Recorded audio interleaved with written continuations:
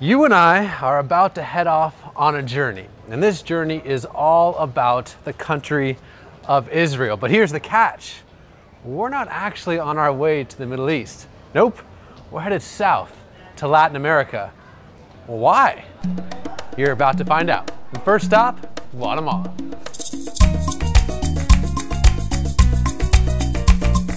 Guatemala, a country filled with people, culture, food, and beautiful landscapes. But this beauty comes at a price.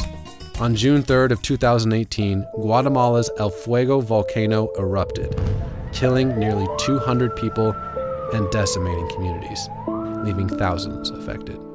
It's really hard to articulate what my eyes are seeing right now. The volcano, the volcano of fire, as it's called, is right over my shoulder, and the pyroclastic cloud came down through this village at 150 miles an hour, and the temperatures inside of that were hundreds and hundreds of degrees. And what makes this so just devastating is over here you see what looks like the bottoms of houses, but it's actually the tops of houses that have been filled in with that rock and lava. And so not only was this town destroyed, but in a way it was erased, it was buried.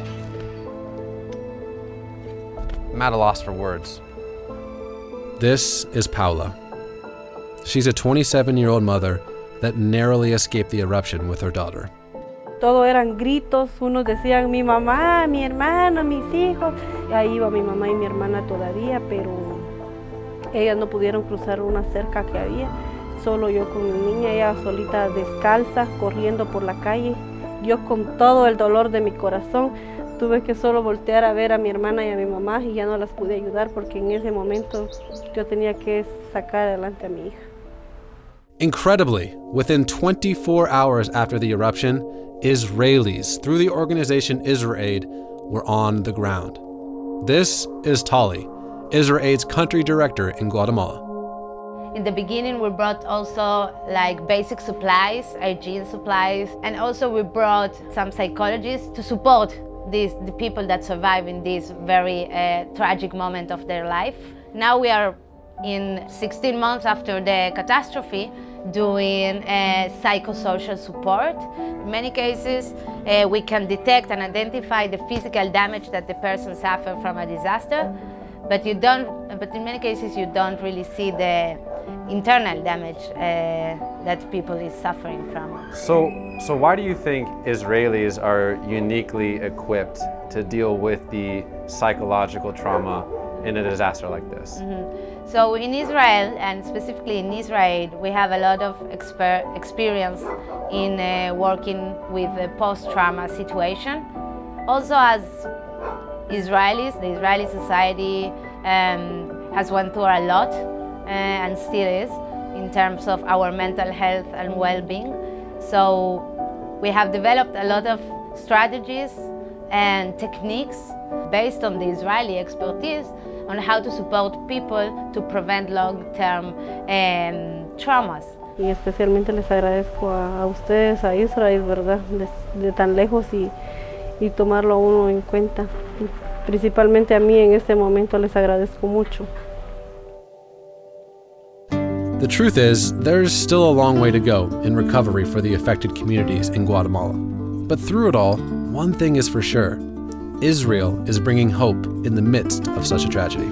And a lot of people don't know this, but there's actually a really special relationship between the countries of Israel and Guatemala. And who better to speak on the subject than the ambassador to Israel himself?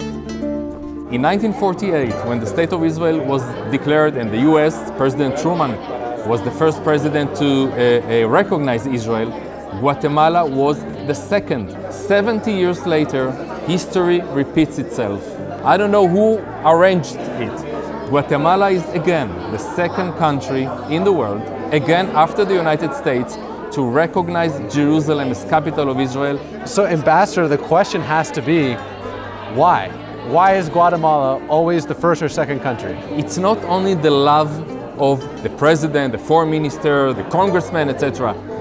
The love of the people in the street. And they tell me, we love God. God chose Israel. Amen. We love you. We also met up with the son and chief of staff of the former vice president of Guatemala. Now, these two men were incredibly instrumental in the move of the Guatemalan embassy from Tel Aviv to Jerusalem, only the second country in the world to the United States to take that stand. Realmente la decisión que tomamos de poder ponernos a la brecha como nación es parte de la relación que tenemos con Israel. Es parte de esa valiente actitud que tomó el gobierno. Más de 70 años de celebrar lo que significa el establecimiento del Estado de Israel. So as you know, 24 hours after the Fuego volcano disaster, you had a group of Israelis in the form of the organization IsraAID on the ground helping, and they're still here. So I guess my question as government officials, what does it mean to you to have a bunch of Israelis from thousands of miles away, but they're here not only building that relationship, but truly helping Guatemalans in their time of need? El Espíritu del Eterno se pone en cumplimiento a su palabra, que dice que todo aquel que bendijere al pueblo de Israel, al pueblo judío, va a ser bendito. Sabemos que el mover a empresarios, a estudiantes, a profesionales de todas las partes de Israel, únicamente las movió el corazón de Dios en celo al cumplimiento de su palabra. It's time to continue our journey through Latin America, and right now we're in Colombia, specifically the areas around Barranquilla, Colombia.